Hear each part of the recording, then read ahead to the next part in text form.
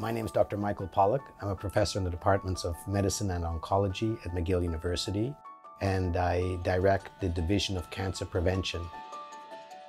One of our research goals is to better understand ways to prevent cancer. And this is something that has not always been emphasized in the past.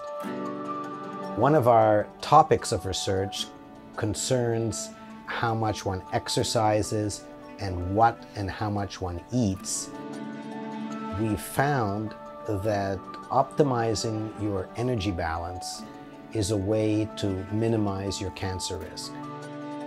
If we can put this knowledge to work together with commonly held principles that are generally recognized, like restriction of tobacco use, restriction of alcohol use, we think that altogether we can reduce the burden of cancer by about 50%. That's something that I think Canadians would really appreciate.